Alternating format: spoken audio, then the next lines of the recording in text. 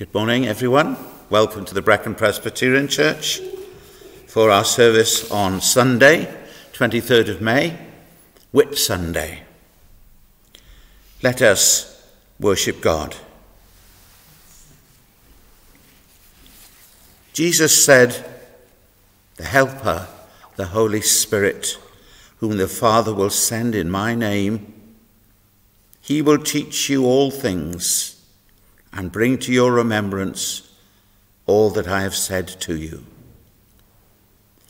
When the Spirit of truth comes, he will guide you into all the truth." O Holy Spirit of God, as you came upon the disciples of Jesus on the first Pentecost, in a mighty wind and tongues of fire, filling them with power and strength to accomplish great things for you, come upon us now. Come as the breath of God to give us life.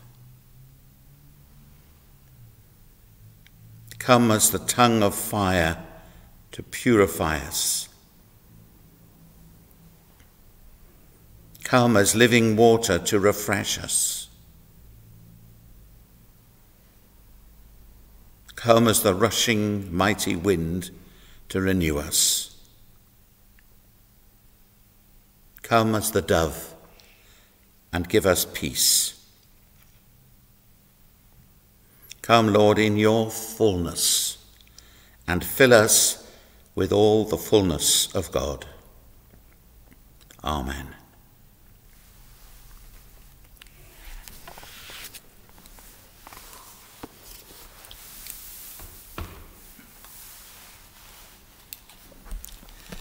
Our reading for the day of Pentecost is, I could ask you now, what do you think the reading is going to be? And you'll probably all get it right. It's going to be Acts chapter 2, and starting to read at verse 1, about the coming of the Holy Spirit on the day of Pentecost. Pentecost, by the way, is a Jewish festival, the Feast of Weeks. The Greek name for that is Pentecost, and now we have turned it into a Christian festival of the coming of the Holy Spirit, but of course the Jews still keep Pentecost. And so this was a celebration of Pentecost, and Jews had travelled to Jerusalem from many different countries in the world as pilgrims to go up there and fulfill their obligations to be at the temple on the three great festivals. And so it says about the disciples of Jesus. When the day of Pentecost came, they were all together in one place. Suddenly, a sound like the blowing of a violent wind came from heaven and filled the whole house where they were sitting.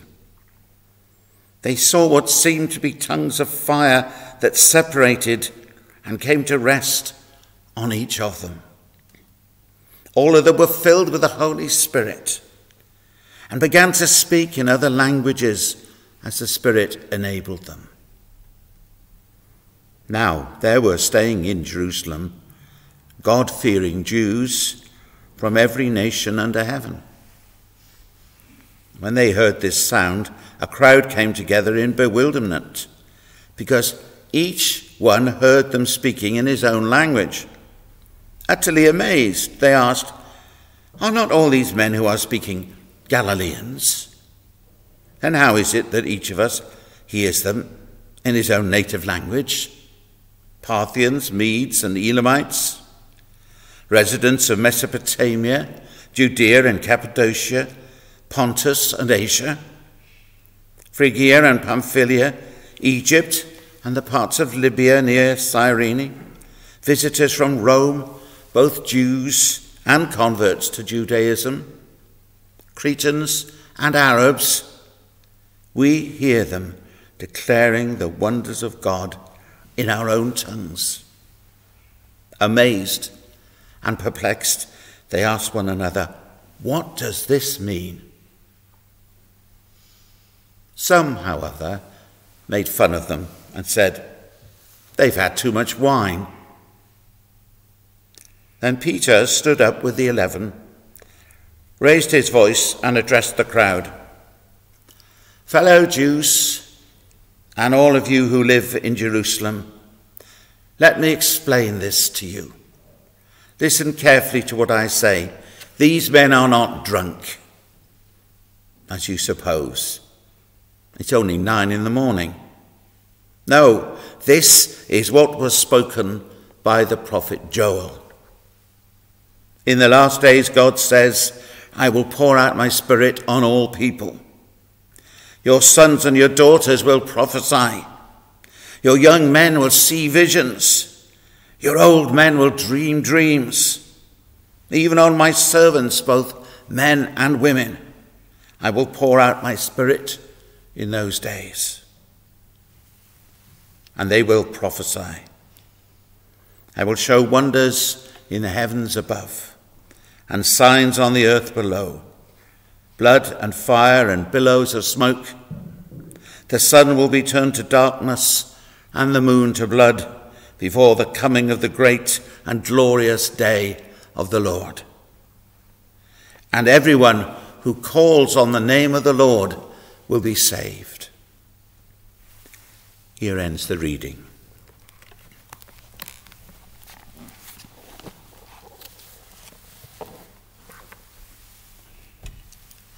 We're going to listen to a little bit of organ music now, played by Gweno. We're going to have 2 interludes of organ music this morning, and this is the first one. We can reflect on the words that we've heard read and prepare ourselves for our time of prayer.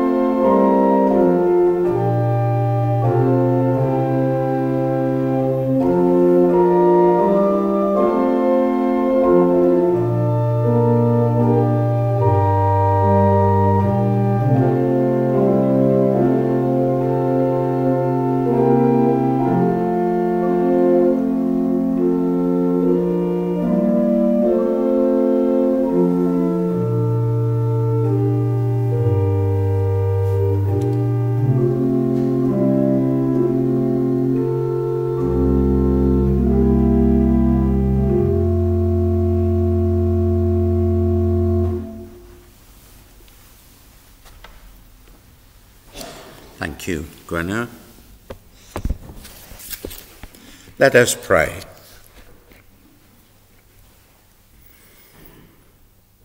Blessed are you, O Lord our God. Your Spirit comes to us in our weakness and brings his power. In the strength of your Spirit, you enable us to live and to work to your praise and glory. May we, who have received the gifts of the Spirit, use those gifts for the benefit of your creation and to reveal your love in the world. Blessed are you, Lord God, Father, Son, and Holy Spirit. O Lord, as we rejoice in the coming of your Spirit, we give thanks to you for all who proclaim your presence and power. We give thanks and pray for all preachers, evangelists, missionaries, and those who take the good news out, and all ministers, all who celebrate the sacraments and minister to your people. We pray that you will bless your church throughout the world, and may all your people share fully in forwarding the gospel and revealing your love. We rejoice that you fill our world. Your Spirit is with us. Lord, you give great gifts and talents to your people. And we ask you now to bless and guide all leaders of nations and peoples, all who make decisions that will affect our lives and the future of the world, especially in this pandemic crisis worldwide. May those in authority make right and wise decisions. We pray for scientists and research workers seeking to find a cure for the coronavirus, working on new vaccines to cope with new variants. Continue to bless their work, we pray, and the rollout of vaccine throughout the world. We pray, Lord, for all those who influence us through the news, through the media, through the social media. May those influencers influence for good and not for evil. May they spread truth and not lies. We rejoice that you fill our world. Your Spirit is with us, Lord.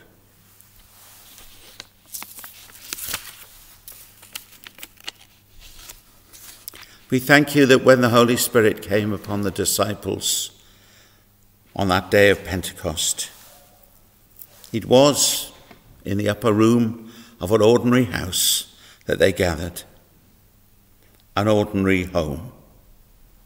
And we pray, Lord, that you will bless our homes with your presence and grant that in our relationship with those who we may share our lives with, in our families, that we may grow in the fruit of your Spirit.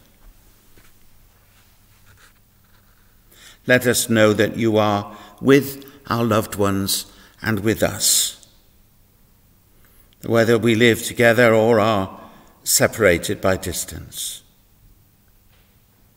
Protect us all from evil and guide us by your Spirit in the ways of peace and love.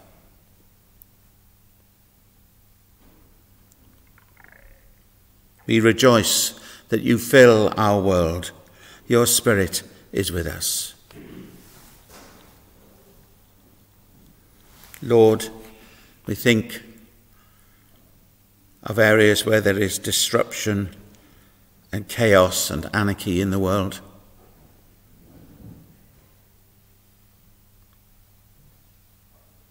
We are horrified at the social disturbances in Swansea the other day, and pray that whatever was the cause of that disruption, it will be dealt with. And wherever there is distress and violence throughout the world, we pray that your Spirit will work to deal with these problems. O Lord of life, we remember all who are dispirited, the distressed and the depressed and the despairing, and all who have lost hope or joy in their lives. We pray for all who fear the future, maybe worrying about their job security and the coming recession as a result of the pandemic. We pray for all who've lost sight of you and your love. We remember those throughout the world who are struggling with poverty or hunger, the homeless and the refugee. We pray for all the conflict areas, praying for Israel and Palestine, praying for Yemen,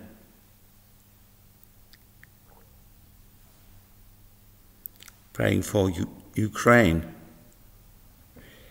and all other areas where there's conflict.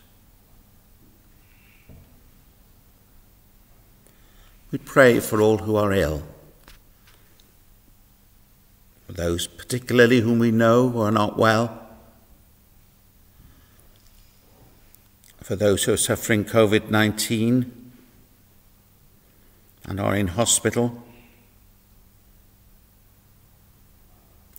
for those who are suffering bereavement, we pray, especially those who've suffered recent tragic bereavement.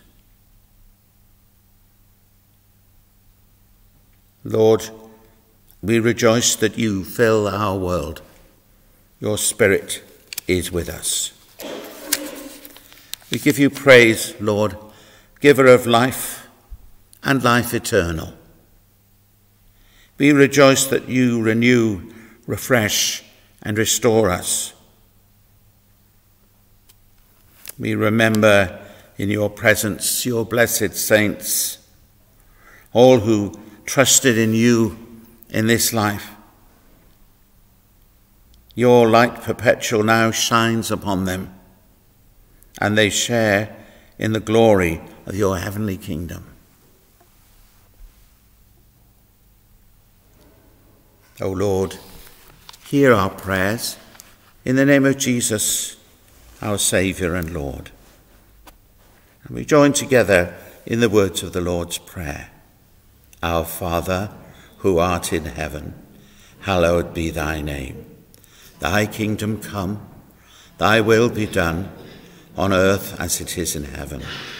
Give us this day our daily bread, and forgive us our trespasses, as we forgive those who trespass against us. And lead us not into temptation, but deliver us from evil. For thine is the kingdom, the power and the glory, forever and ever. Amen. Gweno is going to play a little bit more organ music before we move on to the sermon.